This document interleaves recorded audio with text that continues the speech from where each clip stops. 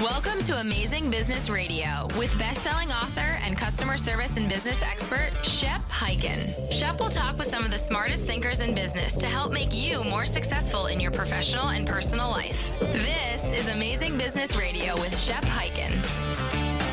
Hello, everybody. It's Shep Hyken, and we are back with another episode of Amazing Business Radio. And this week, we're going to be talking with Alex Ross, who is the co-founder and chief operating officer of Hire Horatio. And the short version of what they do is essentially they are an outsourced operation for customer service and support and a few other processes that businesses have. I think we're going to really enjoy talking to him, not so much about what his business does, but how they go about it, because I believe that the level that he is operating at is a gold standard in how to treat employees, not just in the type of business he's in, but in any type of business. All right, before the interview, a couple of quick announcements. If you've got an amazing story that you want to share or a question that you want answered, please reach out to me on any of the social media channels. I am everywhere, and I will respond either in that channel, in my newsletter, on this show, or on my TV show, which is Be Amazing or Go Home. And you can find episodes on Amazon Prime, Roku, and you can even go to beamazing.tv. That's right, beamazing.tv. All right, let's talk to Alex Ross. Alex, welcome to the show. Thanks for having me.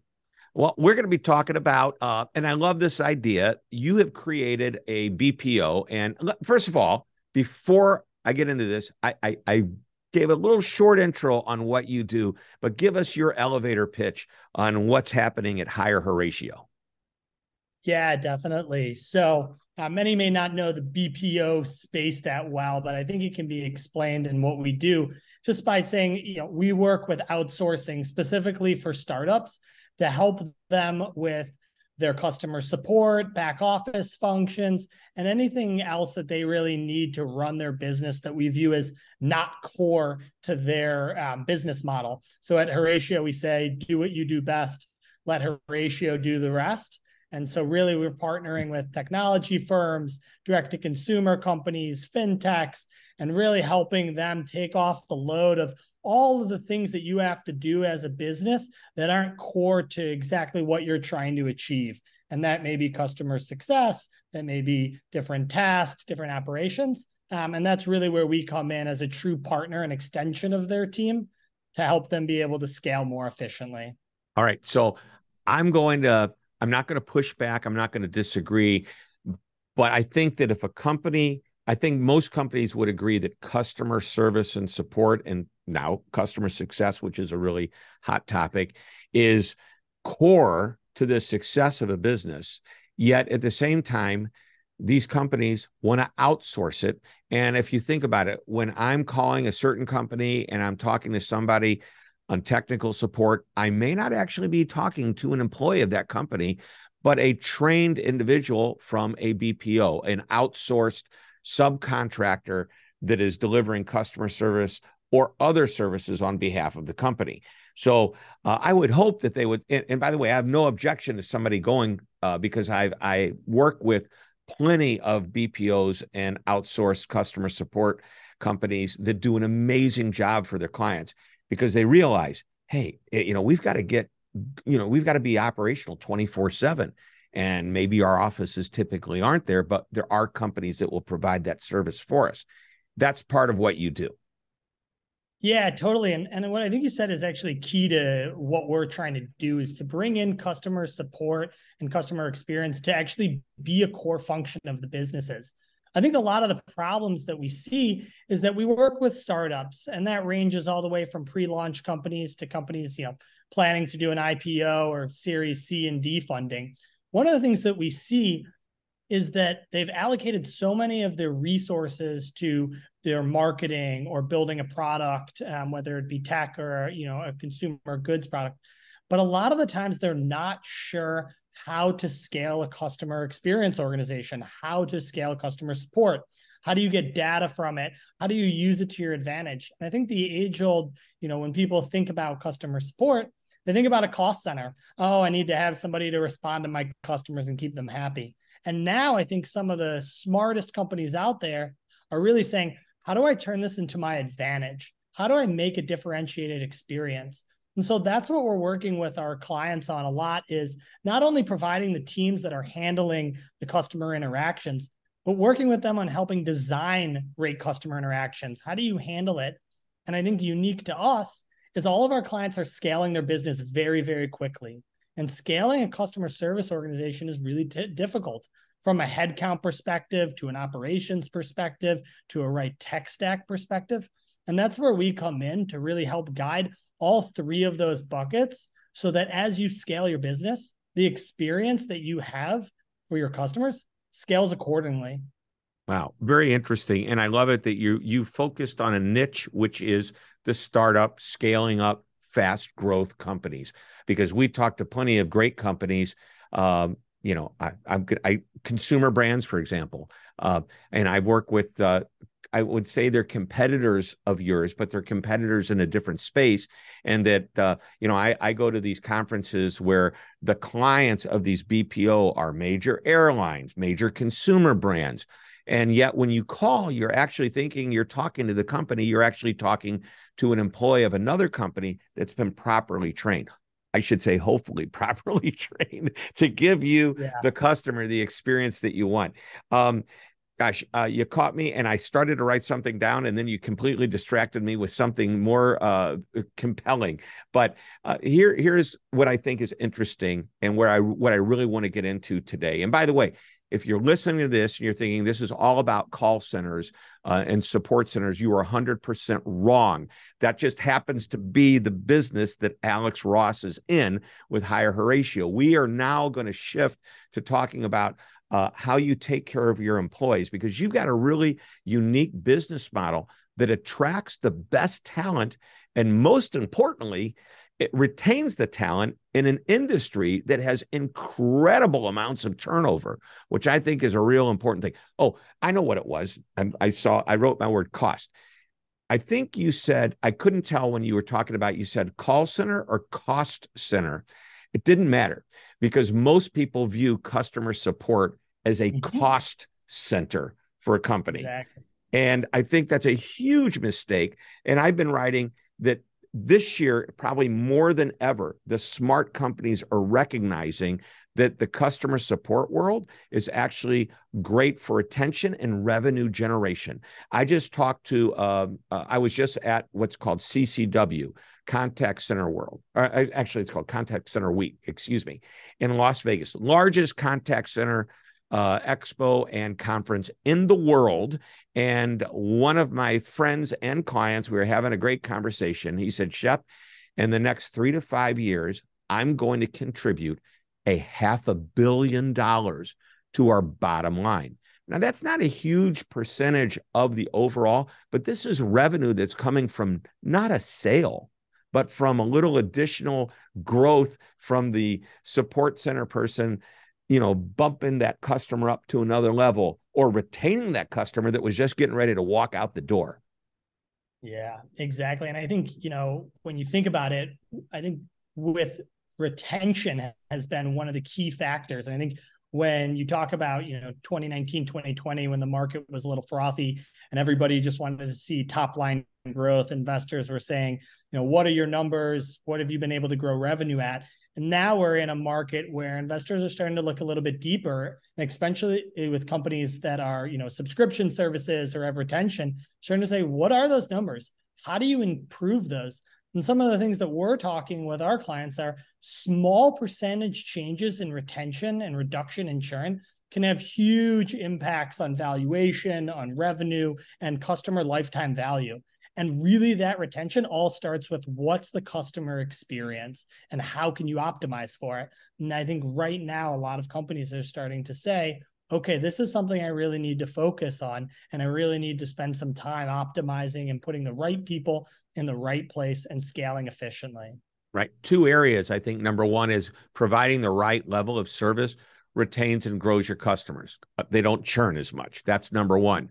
Number 2, providing the right experience internally, which is what I want to get into in just a few minutes, allows you to provide a better, more consistent experience, because you're not constantly hiring and retraining people and putting, unseasoned pros out on that floor talking to the customers. And I believe the cost of training and hiring and that churn internally, oh my gosh, it's ridiculously expensive. And so many companies are short-sighted and aren't paying their people a wage that makes them, and by the way, we're going to talk about this in a minute, not specific wages, but the idea of paying somebody that would get them to stop looking at the dollar and start saying, I really like the job. And then if you provide the job that's fulfilling for them, oh my gosh, it's a winning combination.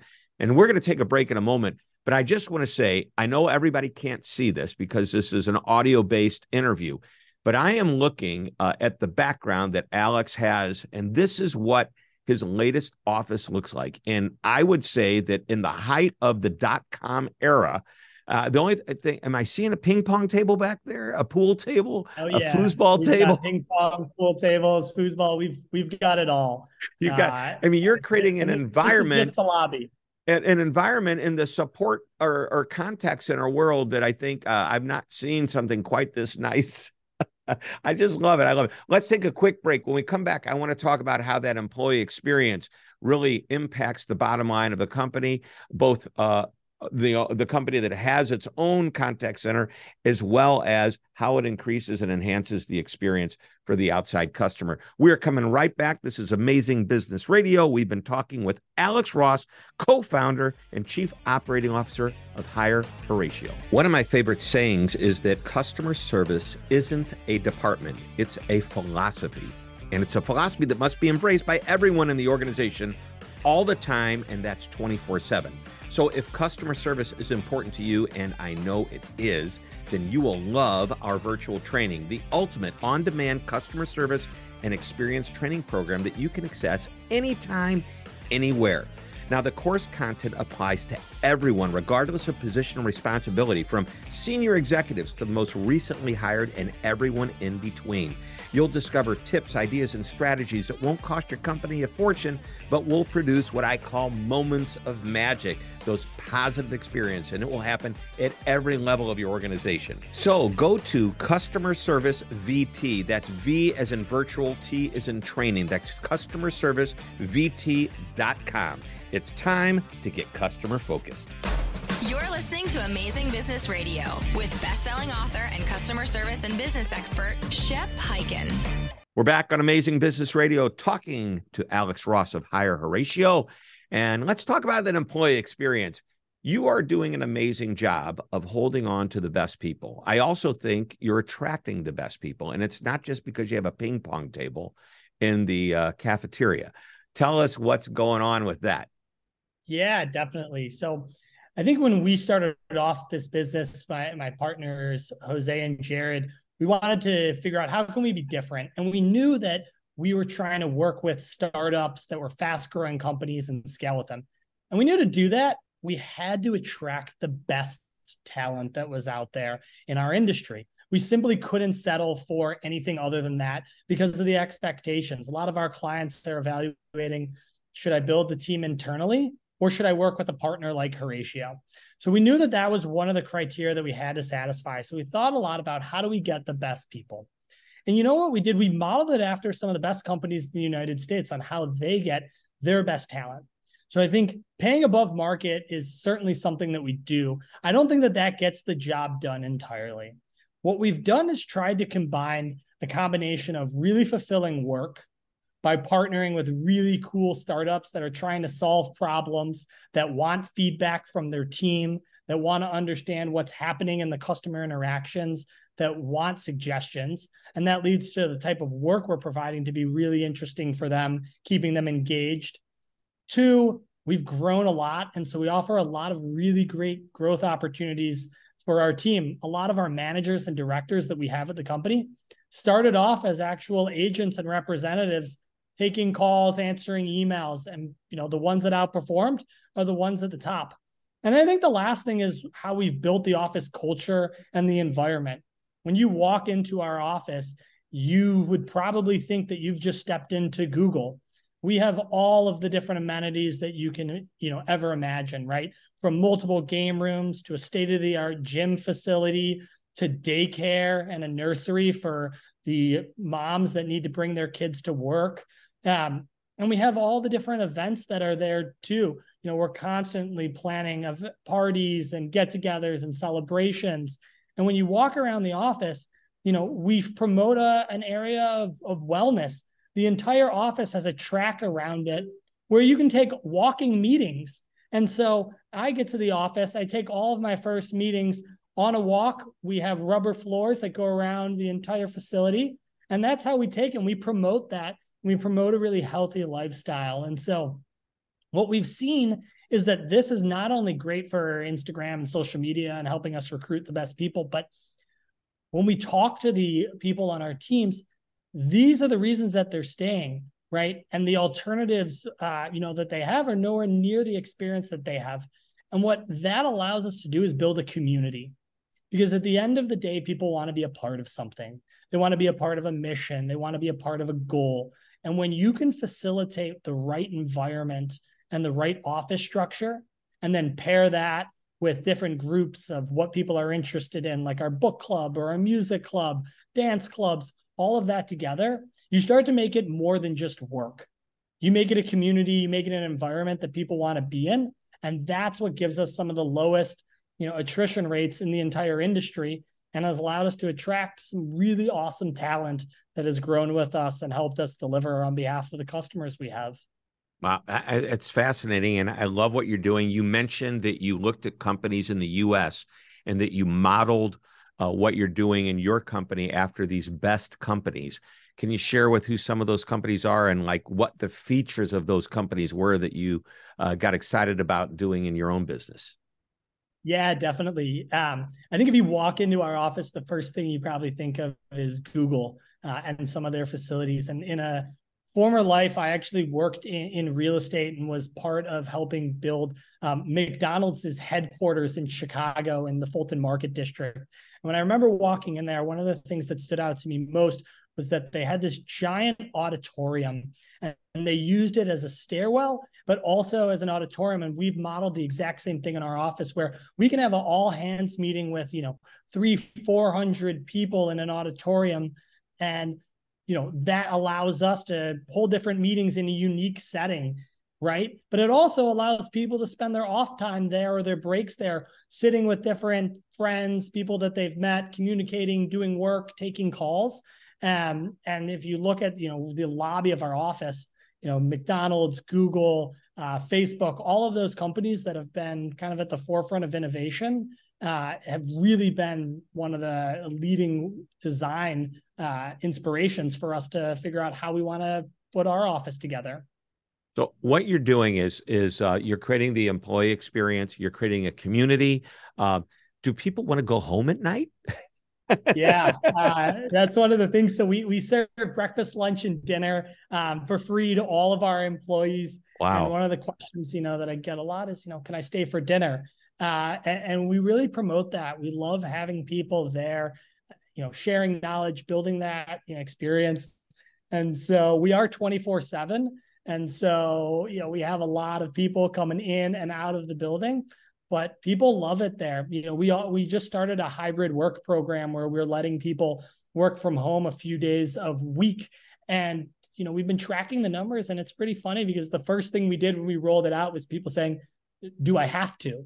Can I come in the office? Am I still allowed to be there 5 days? That is like the antithesis of everything you're hearing. People don't want to go in the office, and you've created an environment where people say, I don't want to work remote. I want to come in. I want to make the commute.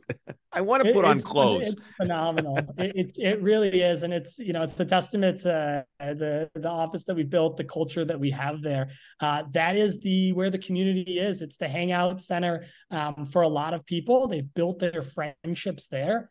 And that's what helps us, keep people engaged, keep people interested. And as I said, get that community and that employee experience.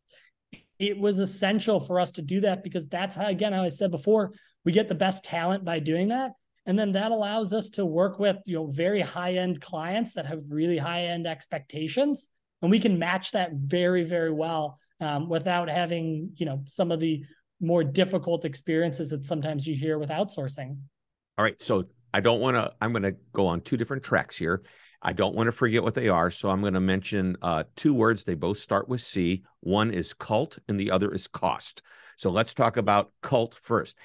I'm almost thinking you're creating this cult that people want to belong to. It sounds like almost a cult-like experience at work. And I don't believe cult is a dirty word. I wrote a book titled "Cult is the Customer" or "Cult of the Customer," and it's like the culture you create. And it sounds to me like you've done a magnificent job of doing that.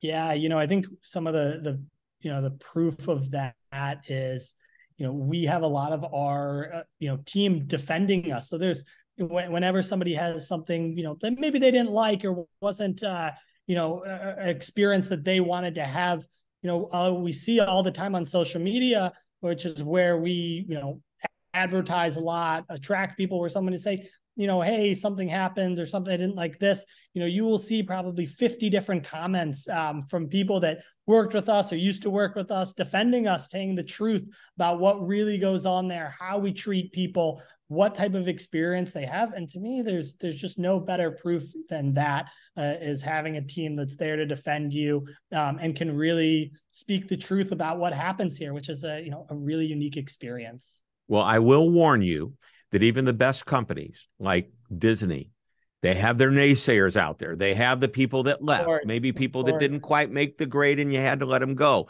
They're the ones that are going to try to, poke holes in this incredible experience that you've created. But I hope it doesn't happen. But just know when it does, you're in good company. Exactly. All right. Now, cost. You created this incredible experience. You're hiring the best people. My guess is that if I'm a company that decides to look at different companies that do what you do, and I'm going to outsource some of the processes that we have, or maybe even my customer support, I'm going to probably have to pay a little bit more to do business with you. Is that right? Yeah, I think my partner Jose has a great line, and he says, "Quality as a price," and we really do believe that. I think when a lot of times people have this misconception of what that price really is and what that price means to them. First off, our offices are located in the Dominican Republic in Santo Domingo, and we just opened in Bogota in Colombia as well. So we're certainly cheaper than U.S. rates, but we don't pride ourselves on that. We don't talk about cost and being a cheaper cost provider when we ever talk with prospects, right? We talk about, what are you trying to build? What's the experience you want to have for your customers? And when you really look into it, one of the reasons we're actually able to not charge huge amounts more than other competitors is because of that attrition, and our low attrition levels make our recruiting costs quite minimal, our retraining costs very small, and the other costs that we have. And so we're able to balance both of those really, really well. And I think our clients ultimately have realized from working with us that maybe paying a slightly higher face rate ultimately is going to drive more value for their business than if they were to, go with a cheaper provider. And a lot of the times what we will tell them is, if cost is your only, point that you're looking for, then we're probably not the best solution for you. We encourage you to go off and try somebody else and let us know the experience. And I cannot tell you how many transitions we are doing from clients that maybe didn't have the best experience because they were only looking for the lowest cost provider. It had a huge impact on their customers, their reputation, and who they are, and then have come to us to help repair that. And so that's kind of one of the biggest things for us in figuring out, we're about value, not just pure dollars. Well, you remind me of one of my favorite quotes from the great Aldo Gucci of Gucci, the retail store, high end. And that is, quality is remembered long after price is forgotten. And I'll add another quote from Zig Ziglar, who always used to handle a sales objection with, don't you think you ought to pay a little bit more than you thought it was going to cost than a little bit less than you should? So yep. I love those quotes. Totally agree. And I think our clients that we work with get that. And they are these are fast growing, scaling businesses, and they rely on an amazing customer experience because in today's world, that is one of the last frontiers where you can be competitive. Price is very close, and are coming closer together, but having an amazing customer experience truly can differentiate a brand from its competitors. Yeah. And it's obvious what's driving that amazing customer experience for your clients' customers is that you've got an amazing employee experience. We are out of time, and I always ask one final question, the one thing question. So what's that one last thing, that one last nugget of information that you want to share with us before we leave today? Yeah, I think one of the things I've been pushing with a lot of companies that we've been talking to is give the customer experience people at your company a seat at the table.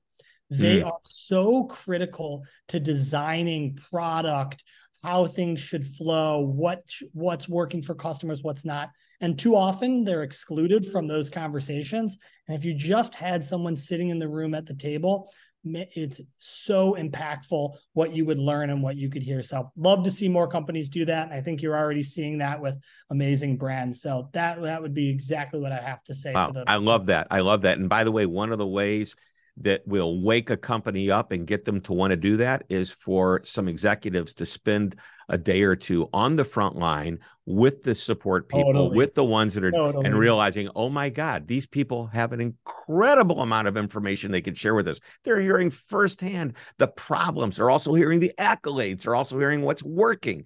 And they're also hearing suggestions, because let me tell you, I know plenty of customers give some suggestions, some not so good, but many of them are, and it's worthwhile. Well, Alex, this has been a great interview. Thank you so much. You've given us some amazing insight as to how your company is so successful, and I think any company can learn from the ideas that you shared today. So thanks so much for being here.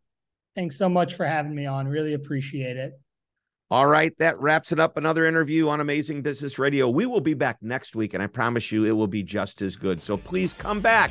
And until that time, this is Shep Hyken reminding you to always be amazing.